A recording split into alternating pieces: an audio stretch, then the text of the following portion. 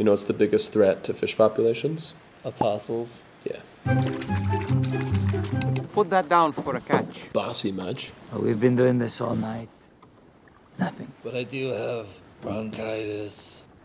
Please. Staring contest. That's your word. If you've ever gone fishing, you can sit there for 3 hours, but he throws it in for 2 seconds and he's like, really, Jesus? See? I do love cocky Jesus, though. Capsize, capsize, capsize. I also love the slam poetry music that's happening. They're fishing in this big boat 2 feet off of shore. Okay, can we just talk for a second? If they're actually fishing in the hot Middle Eastern sun, they'd all be in Speedos. That was all luck. They didn't see, but he put a frozen lasagna in the water 10 minutes before. He's so happy they're almost drowning. I think all the fish are swimming out of Mary Poppins' purse.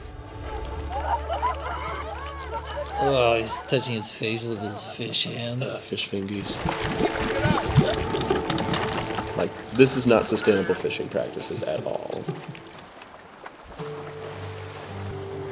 Lift up your head, fisherman. This is what the guy looks like in every Hallmark movie when he's been away for 6 months and comes home.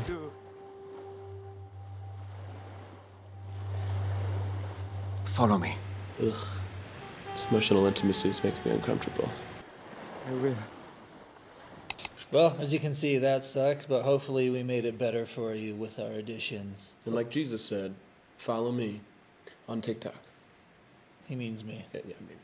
And remember, don't download the Chosen app and watch any of this for free. That's how they get you.